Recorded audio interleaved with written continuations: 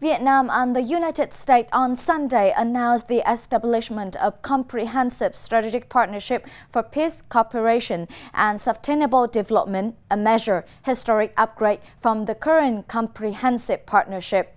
The move followed talks between General Secretary of the Communist Party of Vietnam Nguyễn Phú Trọng and the U.S. President Joe Biden in Hanoi.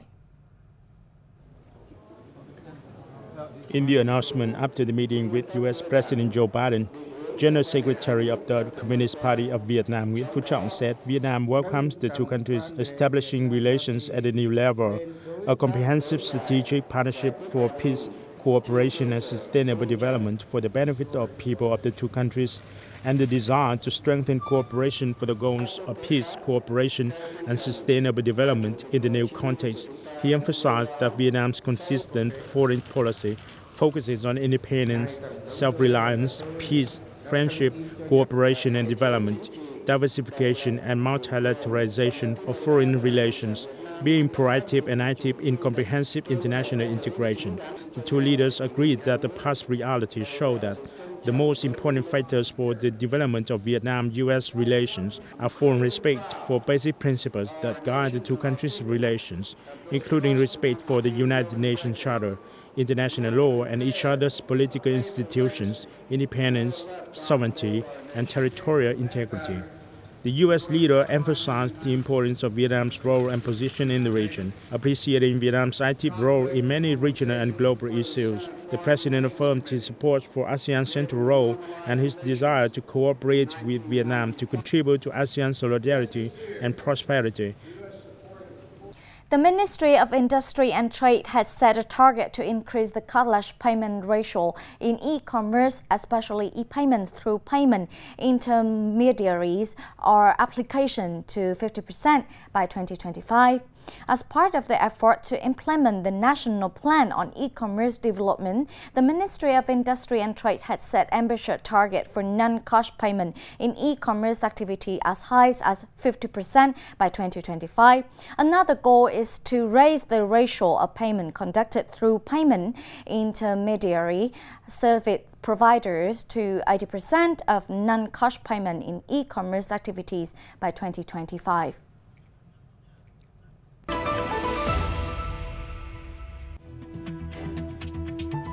Thrilling performance of off-road driving skill in Tuyên Quang. Exhibition displaying nearly 170 ceramic antiquities.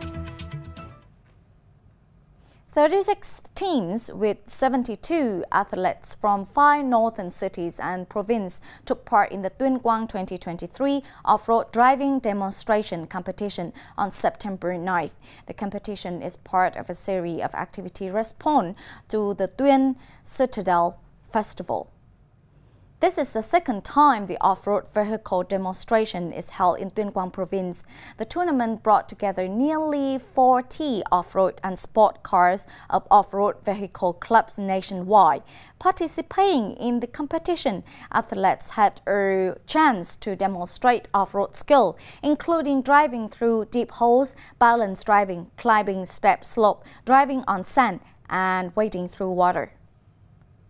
An exhibition is now underway at the History Museum of Ho Chi Minh City, featuring a wide array of valuable ceramic antiques spanning from the 11th century to the early 20th century. Nearly 170 items contributed by 27 members of the Ho Chi Minh City Antiquities Association are on display. They originate from both Vietnam and China and come in a wide variety of ceramic materials in different categories. Items include worshipping statues and incense burners, ornamental ceramics like miniature figurines and decorative vases, as well as everyday objects like bowls, plates, teapots, and water containers. Several stand out as exceptionally unique or rare, including a green glazed ceramic pot crafted during the Lý Dynasty and a plate from the Chu Da pottery line. On this occasion, members of the Ho Chi Minh City Antiquities Association donated a total of 91 items to the History Museum of Ho Chi Minh City.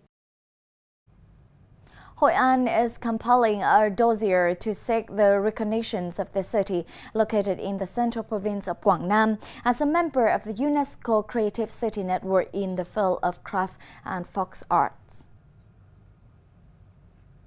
For the past 500 years, the people of Thanh Hà pottery village of Hội An are still diligently creating ceramic products for the daily needs of people home and abroad. Here, men work on the soil, create patterns, women sharpen pottery and make blades. Generation after generation, the famous handmade pottery isn't just an art form, it's a livelihood and world renowned.